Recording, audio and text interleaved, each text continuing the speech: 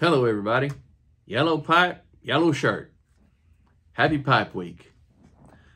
This is the first pipe I ever purchased almost 5 years ago from Eddie Gray at the Pipe Nook. It's a Missouri Meerschaum, Missouri Pride, bare naked cob. I'll tell you what, these things smoke great. The reason that I wanted to do this video, though, was not about that very first pipe that I purchased, but about the very first artisan pipe that I purchased. I'm going to do a little short series of videos. Each day this week, I'll post a video that showcases an artisan pipe carver of which I own at least one pipe.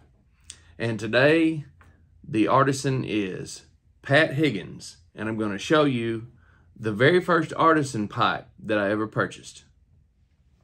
This is it, my first artisan pipe purchase, made by Pat Higgins, no relation. This Higgins resides in Massachusetts, and he's been making pipes for many, many years.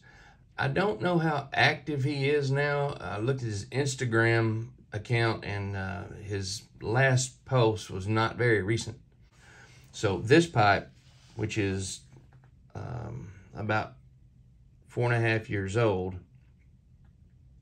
of course, it's a bent apple shape, sandblast, beautiful, just light as a feather, feels great in the hand. This is a boxwood shank accent, acrylic stem.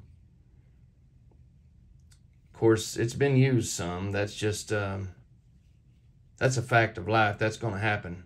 I mean, if you're going to have a pipe, and I really don't want a pipe that I'm not going to smoke. Every pipe that I have, I'll smoke. And so this one included. This is my first. And you can see on there, it says P. Higgins Handmade is the stamping. And it is gorgeous. I think you can still get his pipes. You may have to do a little bit of research. Like I said, the LJ Peretti website had a few, but man, it's a great little smoker, comfortable, and my first artisan pipe. So began the journey almost 5 years ago. And there you have it. We began with a cob, we'll end with a briar. I'll see you tomorrow with another featured artisan pipe maker.